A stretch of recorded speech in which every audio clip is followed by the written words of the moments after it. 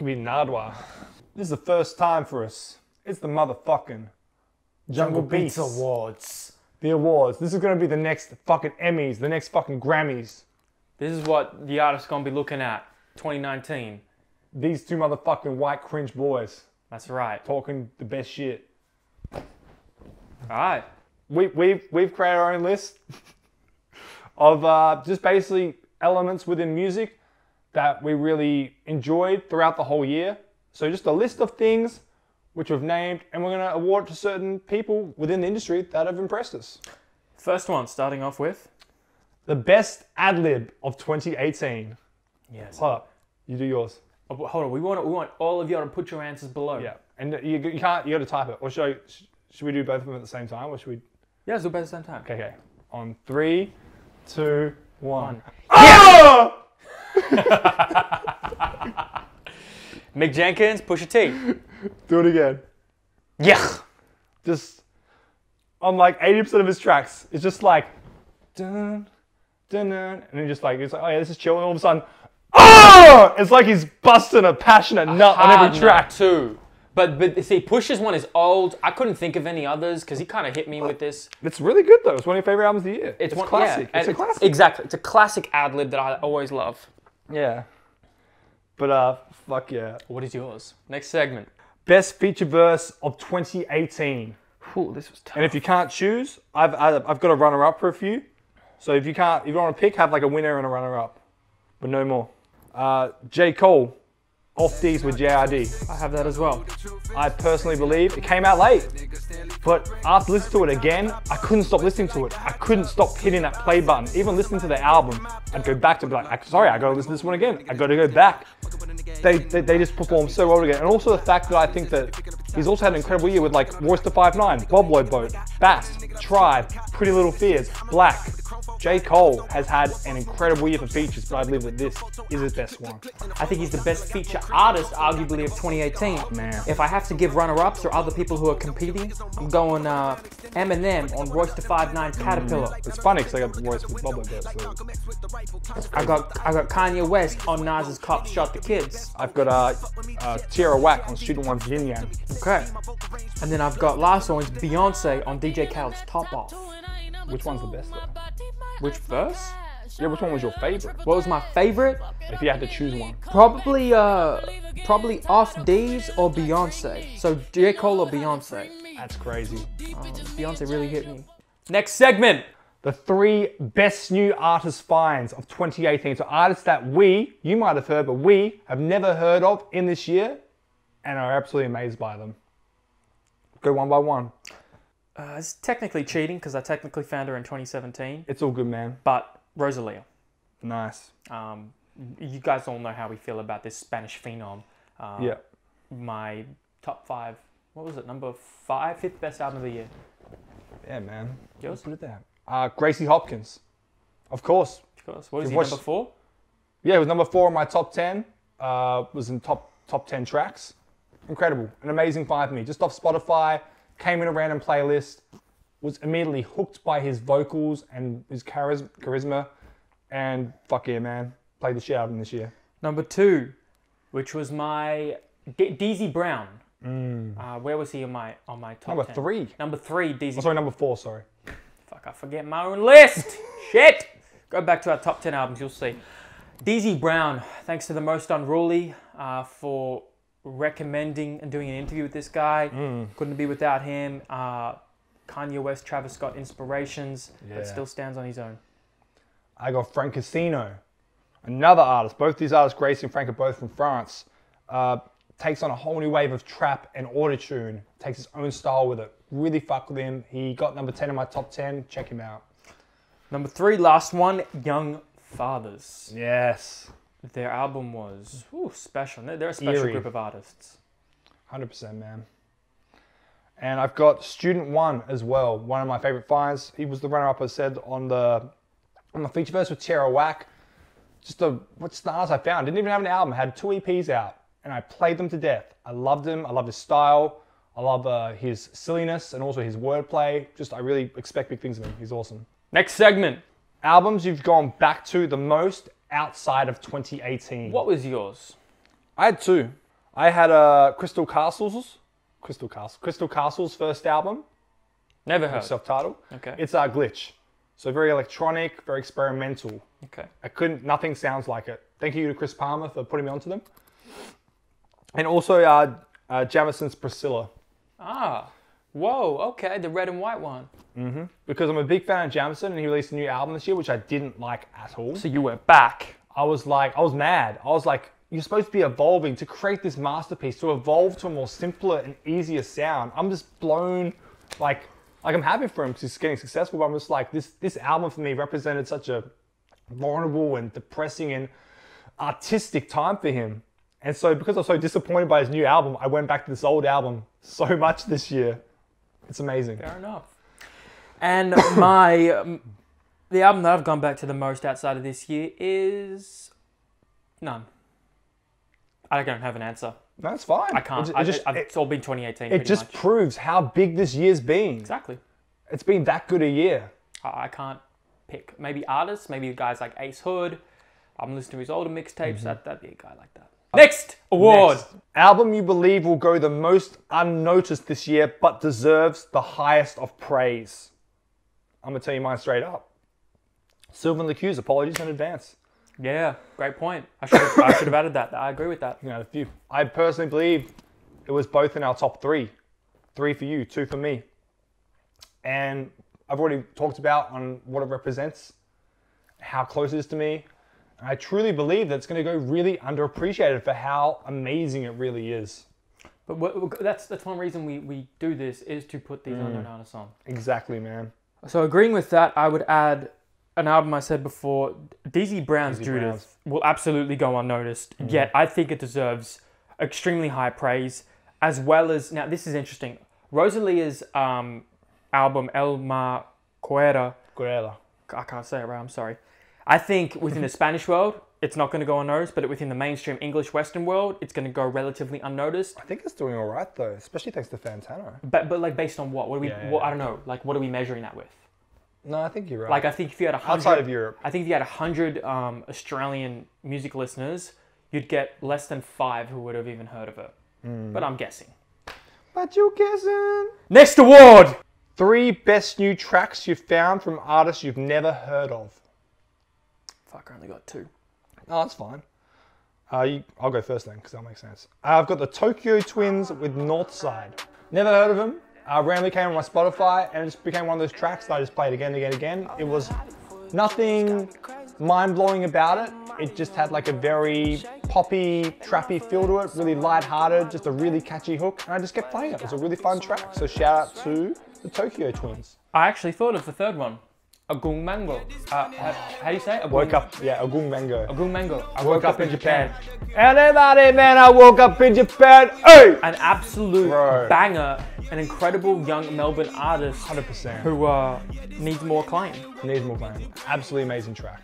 I've also got Frank Leone with Huffing Paint and Don't Clip, because I thought both these tracks deserved a mention. Brand new artist, doesn't have an album or EP on Spotify, just has tracks, like 4 or 5 tracks. And both these tracks blew me away. Huffing Paint is about dealing with someone that you've lost and turning to, like, huffing paint as in, like, you know, as an addiction, and trying to find ways to cope with it.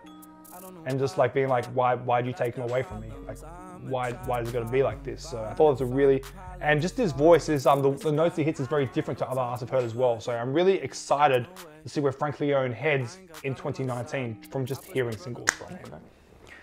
Zaina and Jason Mink, Get to Work. Oh, nice. I really, really like this track. I get up, get down. It had a very East Coast, upbeat, funky vibe that I love. Fuck yeah, I'm fucking with you, man. That was amazing. And now I've got Rose Hart, who I mentioned in my honorable mentions, with Goddamn.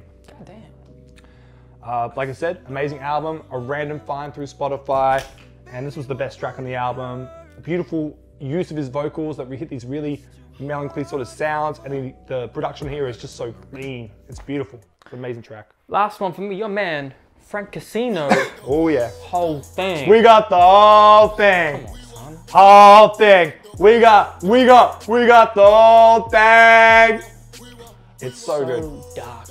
grimy and dramatic. I love it. Which brings us to banger of the year. Go ahead, sir. Frank Casino, whole thing. You motherfucker. You motherfucker. It's actually written here. Banger of the year. Frank Casino, you've had a great year. Whole thing was nuts. I had a runner-up too, but I gotta find it wherever I read it. How do I go to my top songs? Here we go. Here you go. I think it'll be in my top songs. For my runner-up is Jaden Smith's Ghost. Ghost.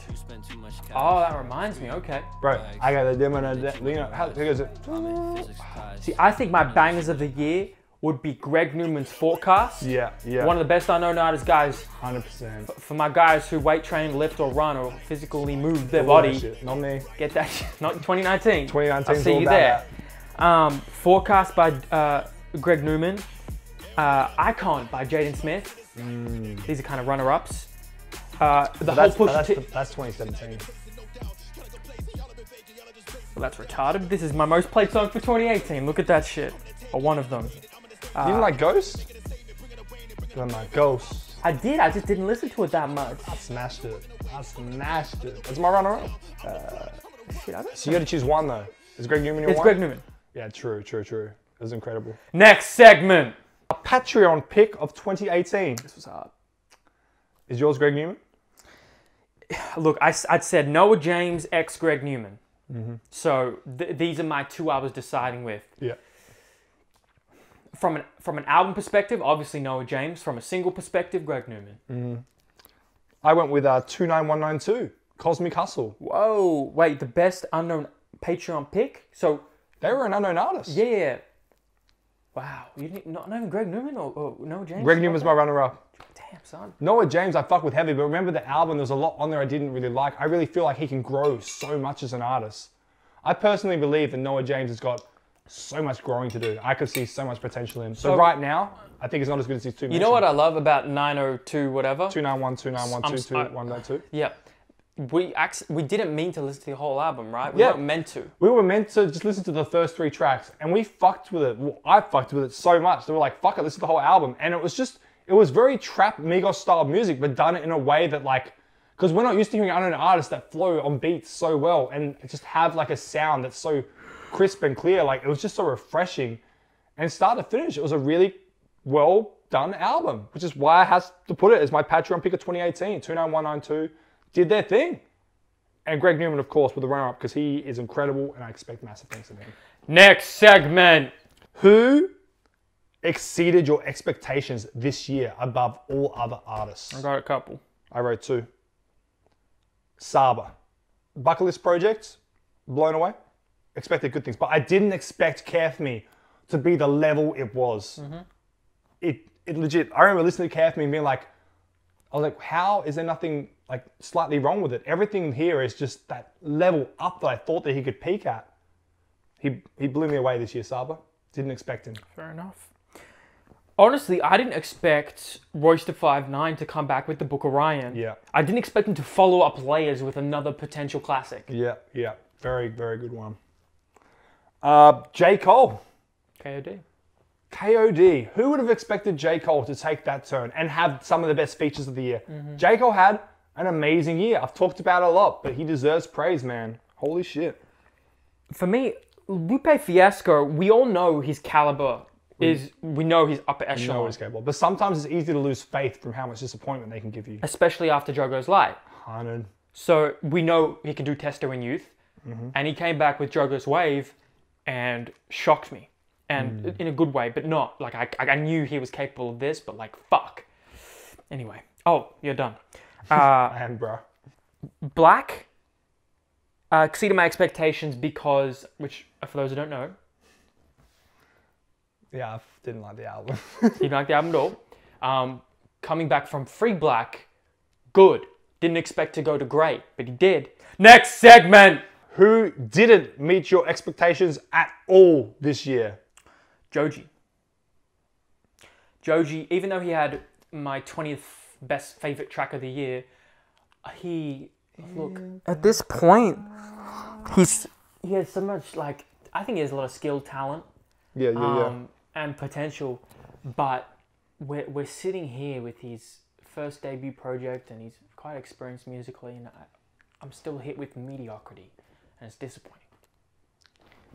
And I'm going to tell you right now that you're going to agree 100% with me on this one. Jazz Cartier. Oh, I forgot. Oh, man. What was it? Godflower? No, it's, yeah. Yeah. Jazz. No, Flavora. Flavora. Sorry. What are you doing? What are you doing? Jazz Cartier, for those who don't know, is what I originally thought was one of Canada's best potentials after a guy Still like is. Drake. Still is. Okay, yeah, fair enough. And what he did with Hotel Paranoia. And Marauding in Paradise. Like, just really very amazing projects. Like, so catchy, infectious, just draws you in, has so much replay value, so many just booming hooks. To go to just such a generic and boring and uninteresting album with 1 to 2 good tracks on this it's so long album. too. It's 20 tracks. Too Like, much. Didn't meet expectations whatsoever. Way below the bar. Yeah. Way below the bar. It was disappointing. But you know, I still got why faith, not? Jazz. Yeah, we good. I've also got nowhere near as bad as Jazz, but J-Rock. Oh, okay. Obviously, if you've watched the review, I created my own J-Rock album with 7 tracks, which I've played a lot this year. Made my own 7-track album. But if we're talking about the album in full, I know a lot of people fucked with it. I do know that J-Rock did grow for this album, did have a lot more fun with it, did take a lot more hook priority. So he is growing a lot, but just not in the way that I personally thought he should or would make him sound better. So this is just my personal opinion. So I still think he's doing a great job growing as an artist, but from what I expected of him, after hearing 90059, which is one of the best TDE albums, was massively below my expectation. Fair enough. Is that it? That's it for that one. Next segment. Best hook of the year. There's so many tracks, man. I'll give you mine. Fuck me, I don't. Kanye West, All Mine. With, I can't remember his name. What was that hook? At the bottom. At the bottom. Fuck him up. Fuck him up. It's pretty good. Dude, just the way that... Can we get his name? I feel bad not mentioning him. Like, let's just mention the best hook of the name without mentioning the feature.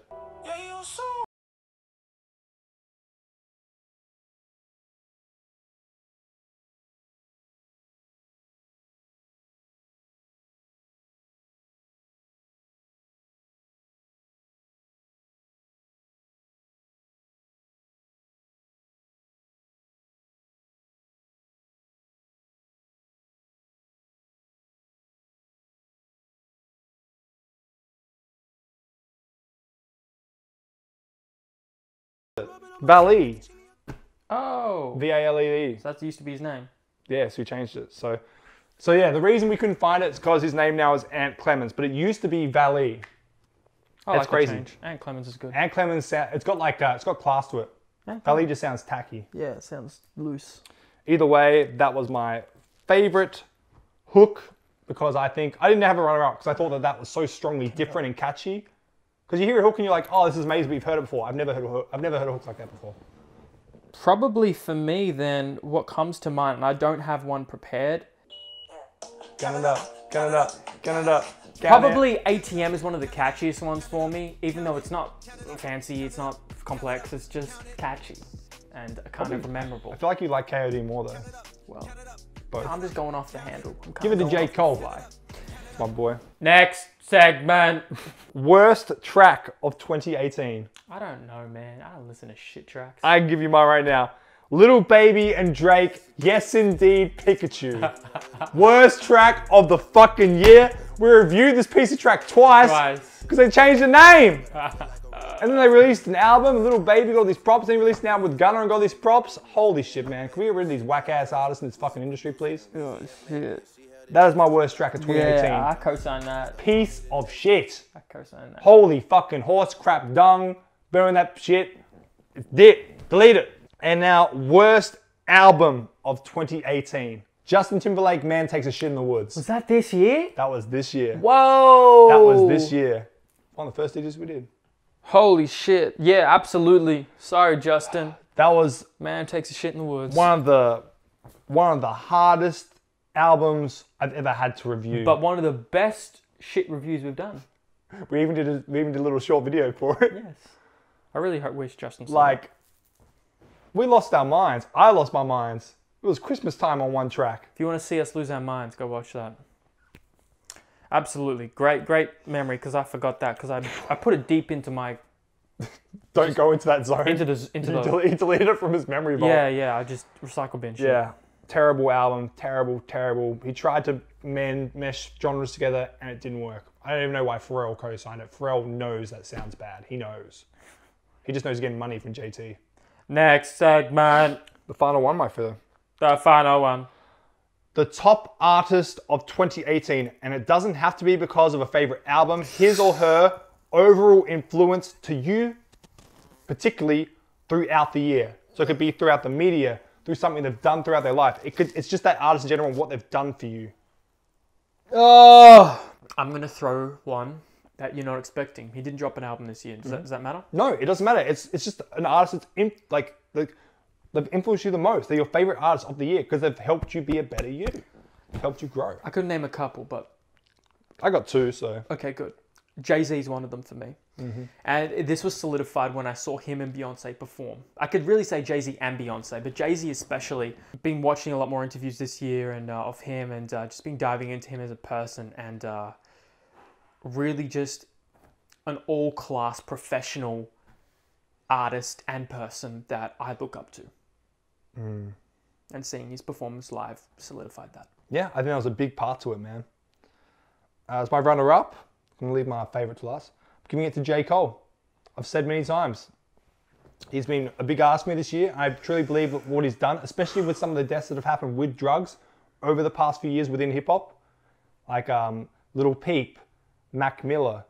Like there's been a lot of drug-infused culture that's been pushed by artists like Future, Migos, that is just like stimulating all the youth. Like look at the Pumps and all them coming up. They just glorify drugs, whereas KOD from J. Cole took that approach and twisted it in a way which made you think more about the decisions you make and how it's like it's just a risky road to take.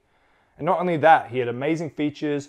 His label Dreamville was doing big things with J.I.D, Earth Gang, like Omen, label Bass. Like the labels, like he's just, I think that what he's done this year, not only for himself, but for his label and for other artists, and just what he represents, like the whole package, it's been just an amazing year for J. Cole. Well said. I guess someone else who sticks out prominently is Pusha T. Mm-hmm. Pusha T, not because the influence he had with his album and how strong that was, my favorite album of this year, but because of how he handled the interviews and the Drake conflict. Really smart about it. Yeah, I think it showed how calculated he was, and kind of gave one of Drake's biggest L's of his career. 100%. And it's not just about that, it's about how you handle yourself. I think it's a representation of how someone can handle themselves better through conflict, through adversity, and through competition. So those two would be my top artists. My top artist of 2018 is none other than Mr. Kanye West. You know why? You're going to have to explain this one, because why? I wouldn't say it's too much for what he's done in the media. I think for what he's done for music. He has curated so much amazing music this year. Who was your top 2 albums? Pusha T. And Kids See Ghosts. Yeah, that. His album, Yay. Yeah. Also Tiana Taylor, we didn't fuck with, but Nice. that amount of work. And also he planned to release more music. And who's been the talk of the town throughout all this year? Maybe, mostly in a negative light, but who has been on the lips of everyone? How much control and presence has he had in 2018? A lot. And if not the most. Although not a lot of it hasn't been positive, if we're talking through musical means, he has had a huge year. And just the way that he went about these album launches as well, surrounded by so many people. He had it on live. And just seeing like all the people just really enjoy and just get involved with this as like a huge community. That's what hip hop is. I think that's a great point. And you've made the focus about music instead of the controversy. And I feel like that they were some of my favorite moments of this year. Just being hyped up by Kanye West. He's got an album this week. He's got an album next week. That was That really... month, what was that? I don't know. That was March. It was a big month. Late March. I think it was around March or then. But April. like, that was such a fun month to be in hip hop and to be feeling that, because he just released so much good music. Well said. Like legit. I'd agree with that. As much as I love J.Cole having a year, I think Kanye West had a better year because he curated so much music and just the way he went about it. And even just like, I know I didn't like Ye as much as Kitsy Ghost, but just hearing those two different artists, as I mentioned, two completely different artists on those albums and produce so many different artists for so many other people, it's incredible. Kanye West was my best artist of 2018. Here we are, Jungle Beats Awards. Make sure to leave your list below. I believe we had 14 awards, so leave your list below of yours as well. I'd love to comment on them and share our thoughts. And if you didn't agree with us, then just let us know why. And let us know if you want us to continue to do this segment throughout the coming years. Yeah, I think it's fun. Yeah. And we'll change the questions up as we go. Fuck it, we'll do whatever the fuck we want. We Jungle Beats, we cringe as fuck. Hope you enjoyed our awards. And if you want to give us your own awards, give them to us. We'll hit you back. Up the arse. That's 2018, man. We've dropped over fucking 200 fucking videos, man. Over 200 videos this year. We'd like to give a big thank you to you guys for supporting us. While it hasn't been the biggest year for us popularity-wise, I think what it's done is has helped us depth-wise. Like, we've gotten deeper with you guys. We've really been consistent. I think we've built a nice foundation. Yeah, I feel like we've definitely continued to grow the way that we go about things as well. How we say things, how we think about things. We're in one space this time. We're not fucking going anywhere. Let's radio Our stations. audio quality is improved. Yes, that took a while. Our editing's improved. So this has been a year for maybe not popularity, but for growth in many, many, many ways. Absolutely. So thank you all, each and every single one of you who love or hate us. 100. Y'all should hate us because Ghost Town was whack. On that note, bye!